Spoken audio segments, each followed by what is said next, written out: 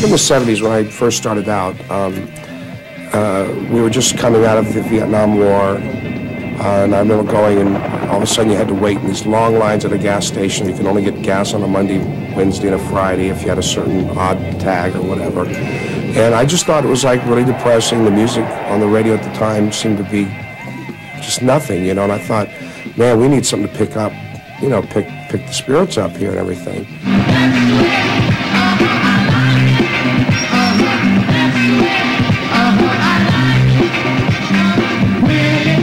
KC and his Sunshine Band did what no one had done since 1964.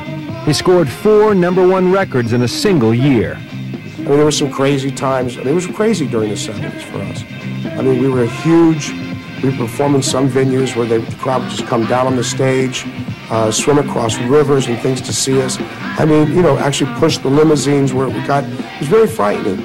But KC wasn't ready for what happened next. He was driving to dinner one evening in 1982 when his car was struck head-on. And I remember it was a very frightening experience. I mean, to wake up in the hospital, and I was like, had part paralysis on my right side, and just thinking, wow, am I ever going to be able to dance again? Am I going to be able to move again? You know, where will I go from here? It seemed like everything just was a mess, you know. And from there, I just went from one drug to another and drinking, and that was it. And I didn't want to do it anymore. KC spent the next decade in near isolation.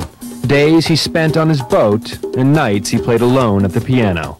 By the end of the 80s, his friends tuned him into the radio. Seems the hottest new bands were sounding a lot like the old KC. And that's when I really realized that I was really missing it. That, you know, that's where I really need to be. I don't need to be here doing drugs and just being a bum, you know, even though I can afford to be. It was time. It was just time. So where is he now?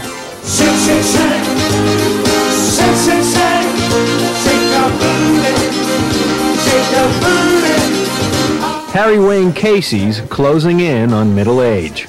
But on stage, his steps are still just as happening.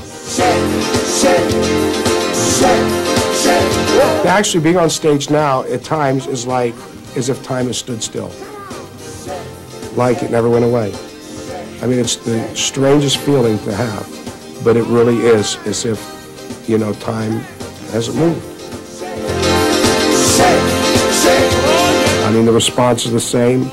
I could, you know, it's crazy. It's great. I'm having the best time of my life right now.